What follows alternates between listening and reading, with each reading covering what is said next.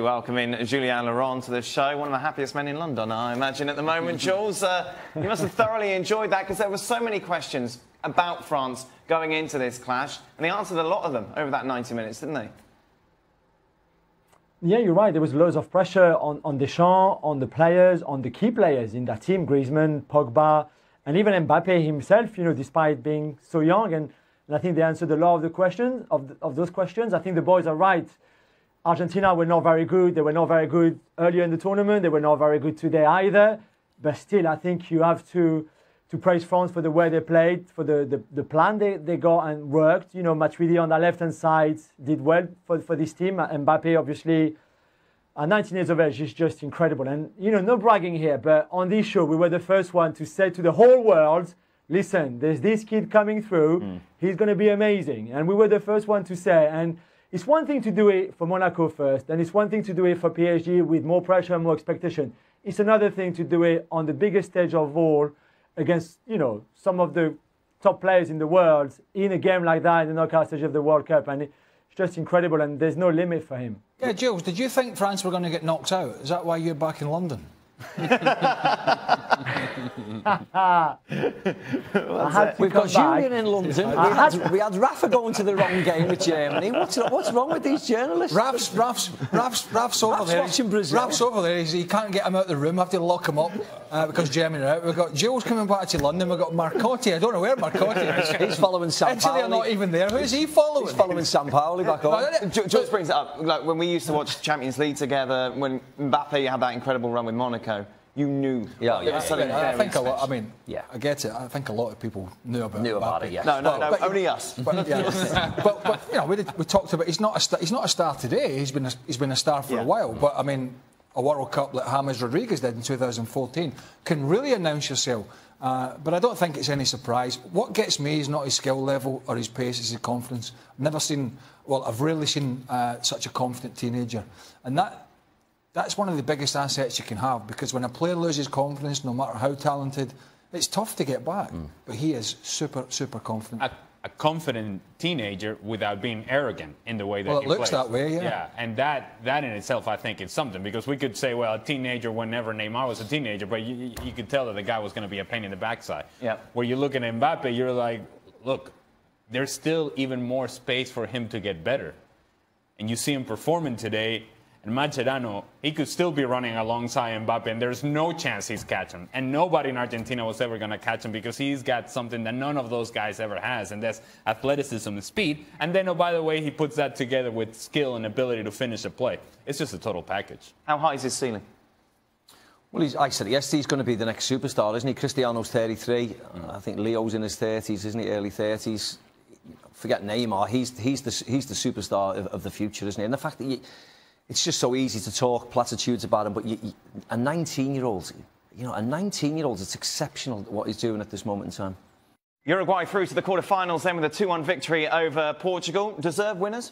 I think so, just pretty even. I mean, Portugal were a lot of pressure in the second half, but I think the big difference was there was, for most of the game, a two-pronged attack from Uruguay, and just really Ronaldo up front. Didn't really have anybody assisting him almost all the tournament. They tried different formations, different personnel, but Uruguay just too strong, particularly in that department.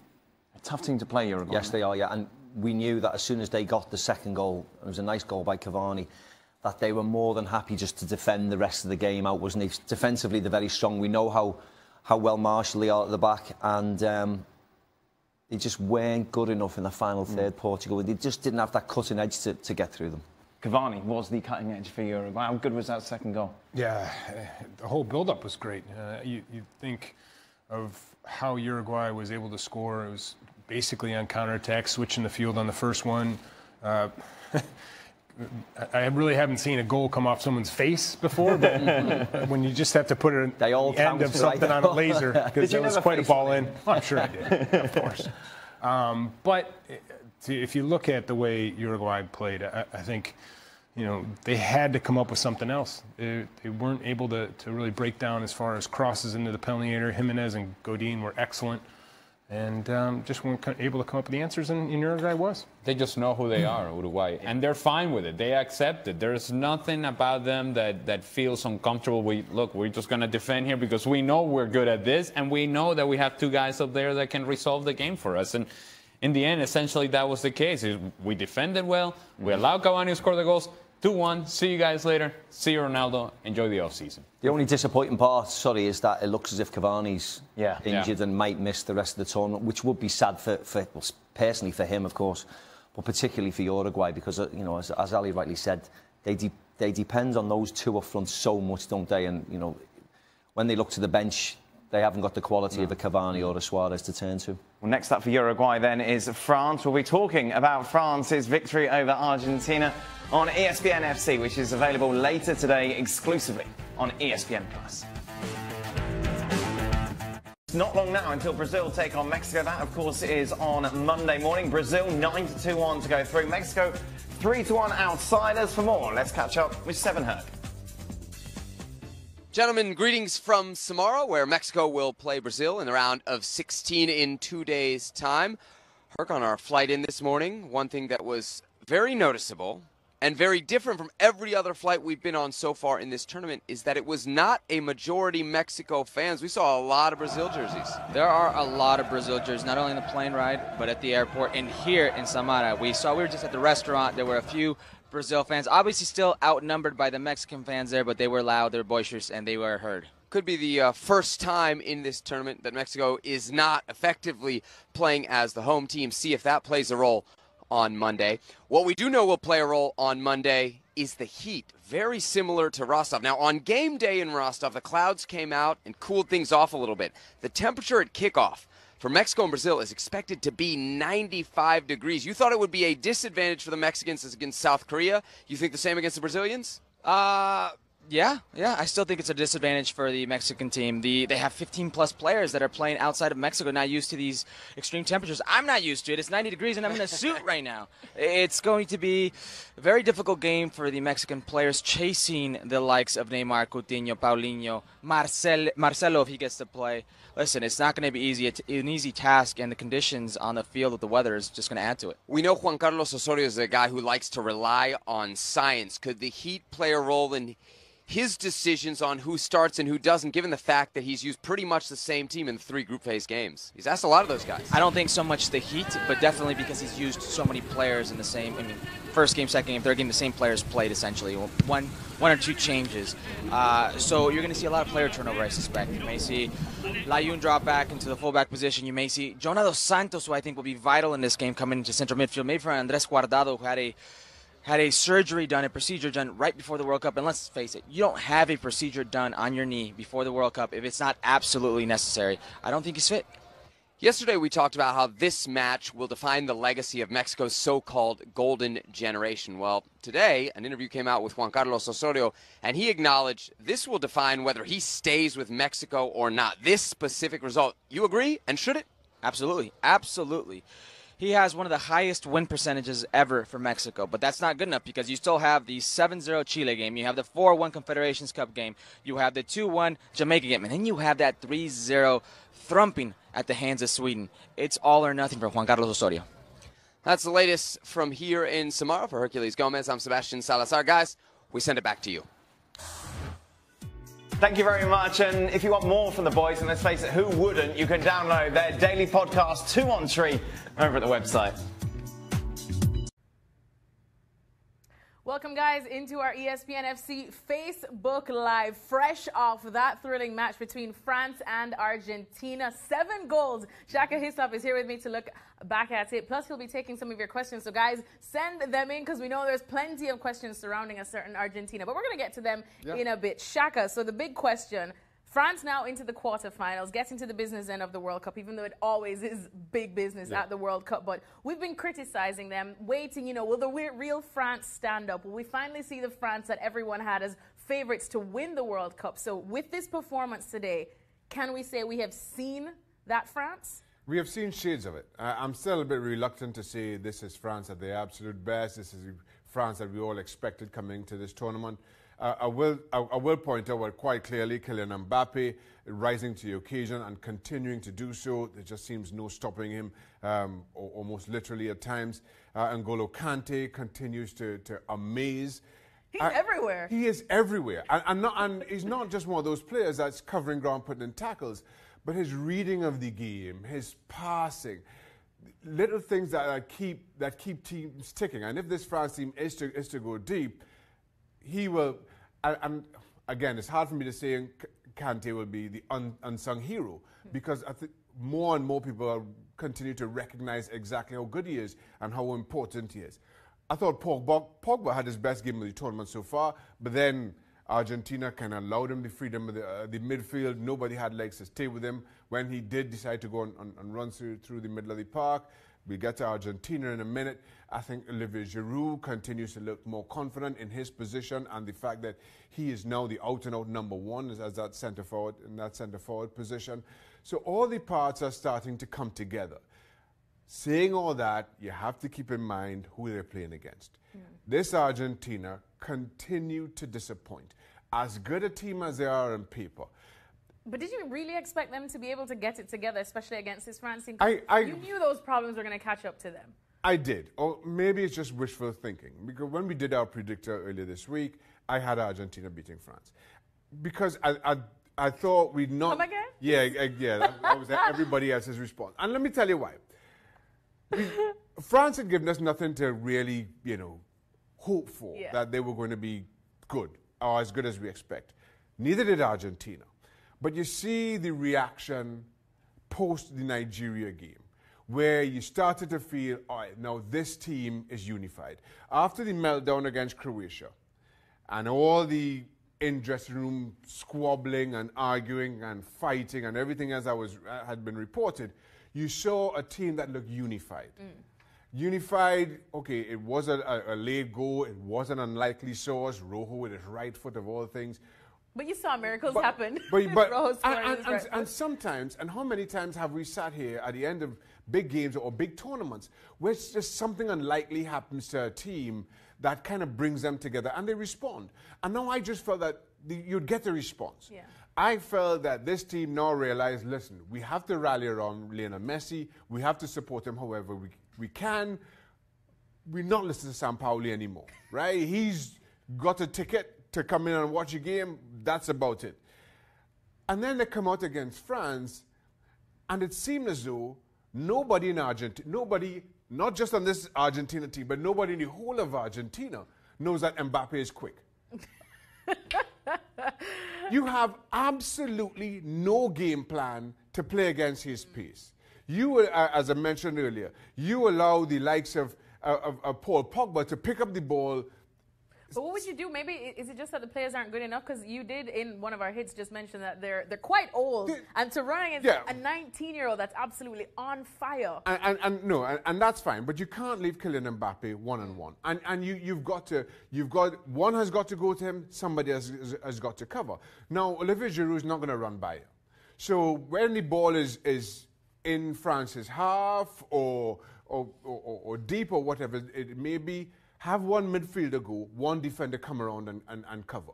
And play for that long push and double team him in that regard, right? Double team in respect of him getting by one defender.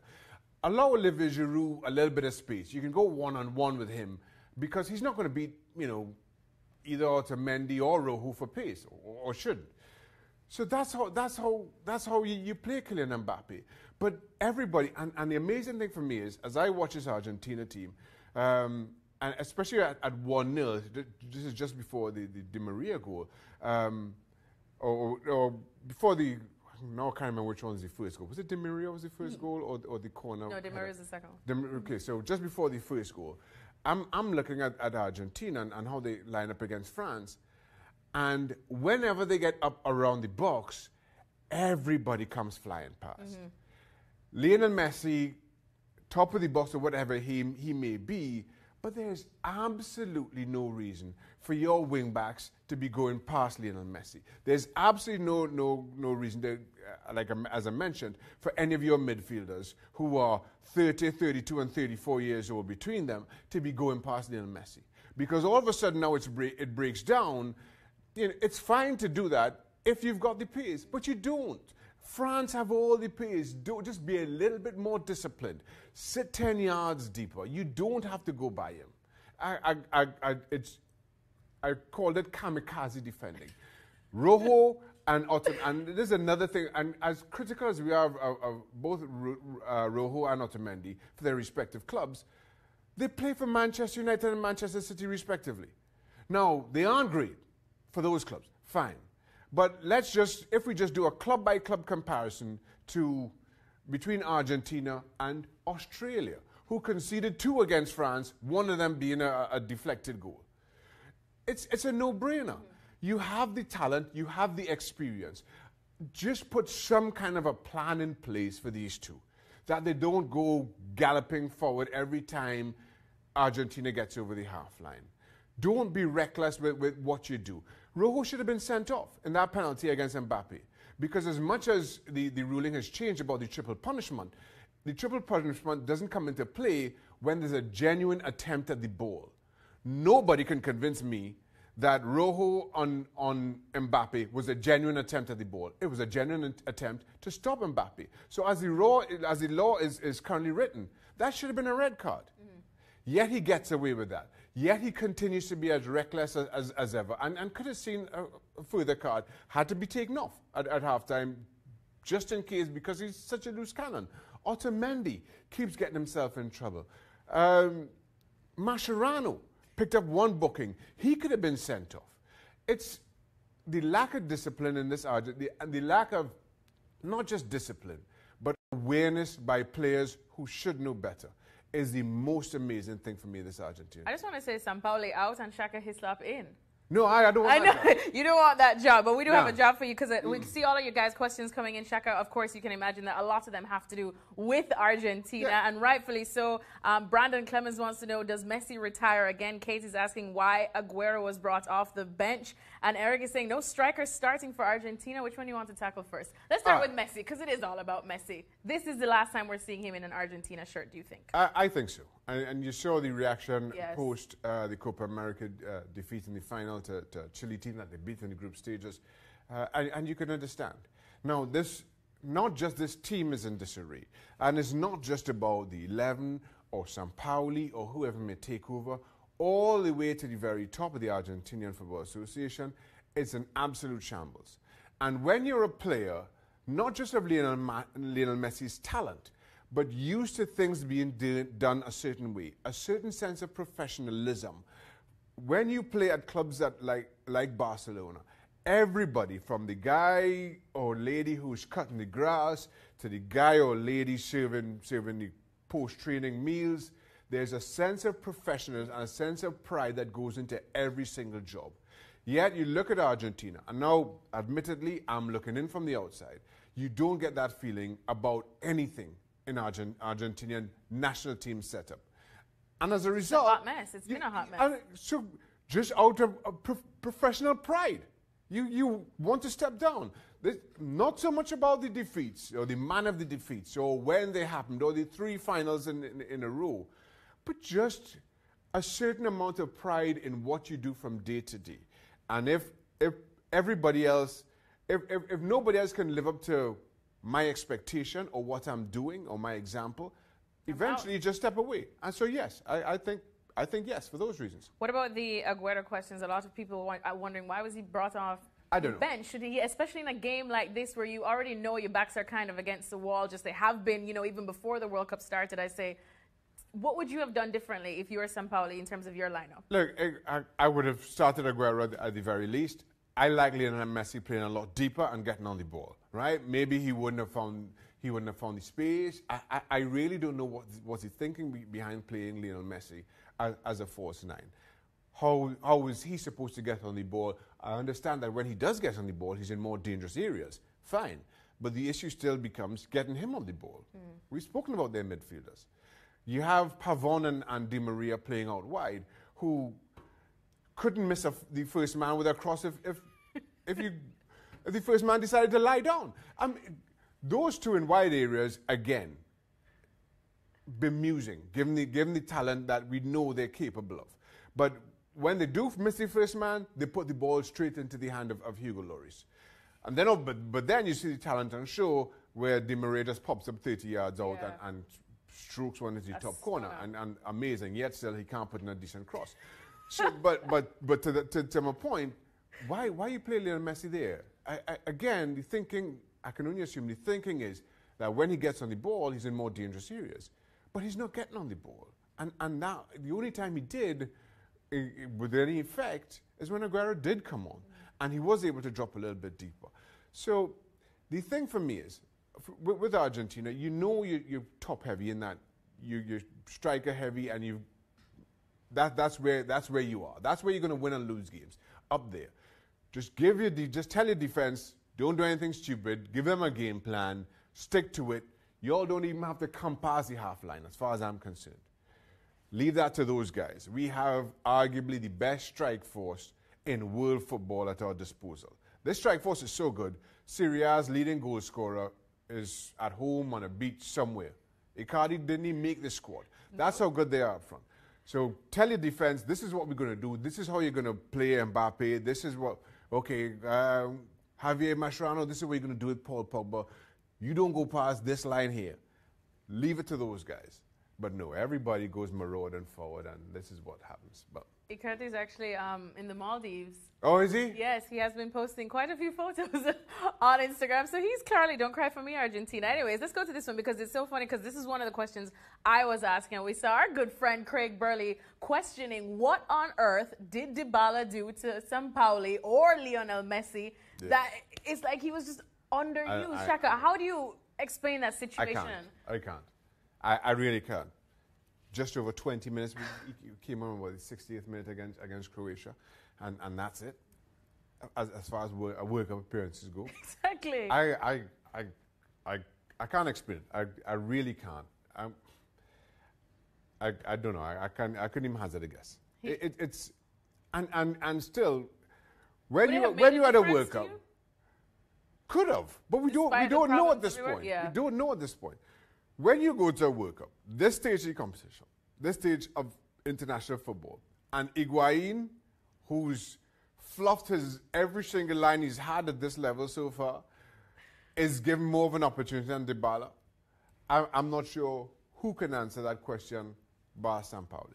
All right, well, we've actually hit 13 minutes, and this is supposed to be 10 minutes, and we didn't even get to go in-depth on France, but trust me, I'm ranting here. Shaka is ranting about Argentina. There's loads more to get to, so make sure you catch our show, ESPN FC. But Shaka, before we close, a certain Chris Ragg has a question. He just wants to know, Messi or Ronaldo, Shaka? Listen, Chris, don't you start. Don't start this debate, Don't guys. you start. Don't start. Well, Messi, as of now, is probably already packing his bags, and it is unfortunate. He's heading out. He's going to join Icardi. If it's someone that needs a vacation, I hope they at least put Messi on a private jet, and everybody else can fly economy back home. Well done, France, by the way. I've been rambling about Argentina. Well done, France. Well done, France, Shaka Hislop says. All right, so France through to the quarterfinals. Thank you guys so much for all of your questions. We'll be doing a couple more Facebook Lives. Hopefully get Shaka back so he can rant about somebody and something else. But in the meantime, make sure to catch ESPN FC. Our show is on later on ESPN+, and we'll be looking back at everything from the World Cup action today.